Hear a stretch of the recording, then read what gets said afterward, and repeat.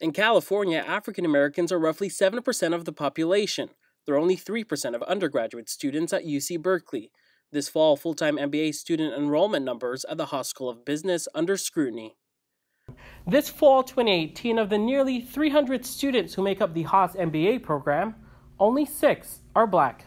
We're deeply concerned about the low enrollment of our African American students in our full-time MBA program, and we recognize that we did not react quickly enough. The full-time MBA program had 10 African American students in 2017 and 19 students in 2016.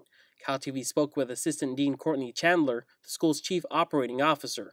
Chandler explained that with a dip in numbers, they have developed an action plan. She says that while minority students are admitted, a number of them choose to enroll elsewhere. She says that trust needs to be established.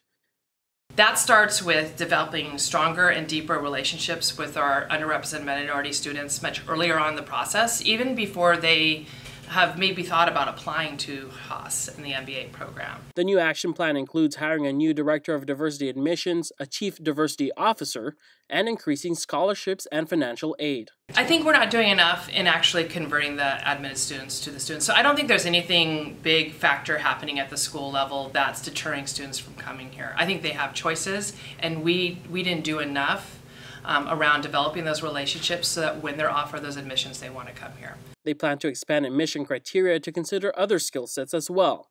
They hope to fill the roles by next semester and include students and alumni in the process. Because I think too often organizations just create a new role and think that solves the problem. This is absolutely not what we wanted to do here. MBA students CalTV spoke with declined to comment. Reporting for CalTV News, I'm Tomas Manglona.